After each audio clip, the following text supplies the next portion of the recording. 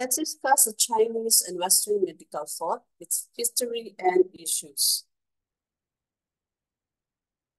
The core theory and concepts in TCM were developed when very little was understood about human anatomy and physiology.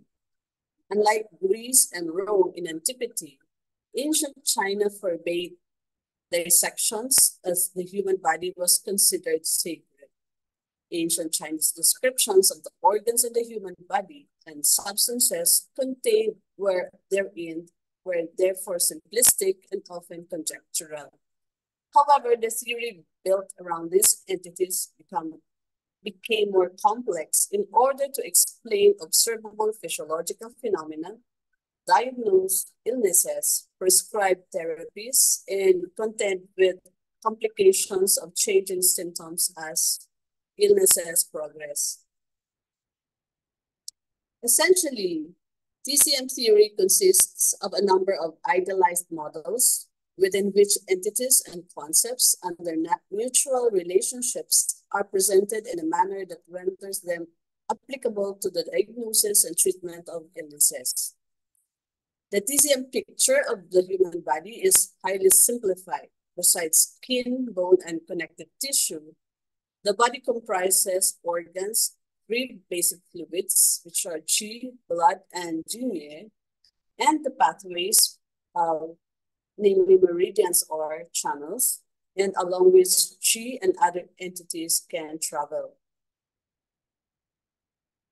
The healthy body is one in which there is internal balance and normal flow of fluids and energy.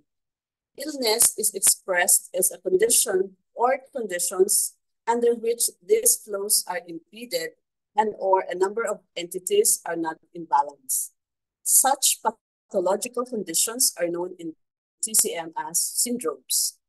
Syndromes in TCM have some similarity to syndromes in Western medicine in that they comprise a number of typical or defining symptoms, forming a distinct clinical picture indicative of a particular underlying disorder. The underlying disorder is presumed in Western medicine to be attributed to microorganisms like virus, bacteria, and fungi. Unusual cellular behavior, a dysfunctional immune system, abnormal endocrinal secretions, and the like, or a combination of this.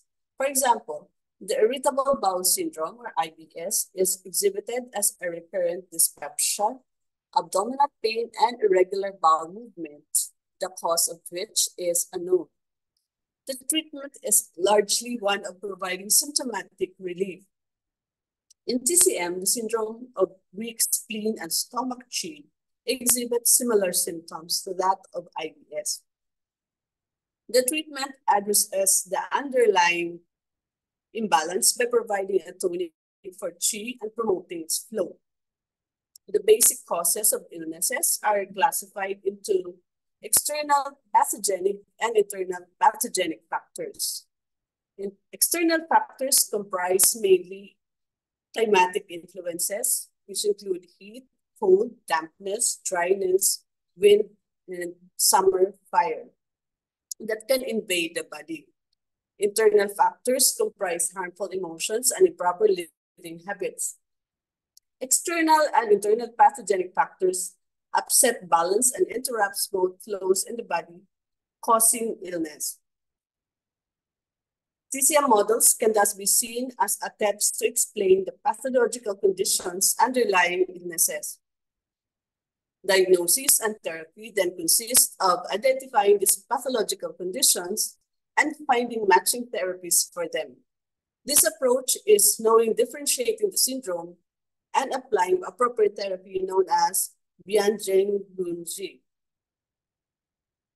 The core approach of TCM treatment of illness is thus basically directed at reestablishing balance and unimpeded flows, rather than at eliminating germs or correcting abnormal cell behavior of cells, as is the case of modern biomedicine.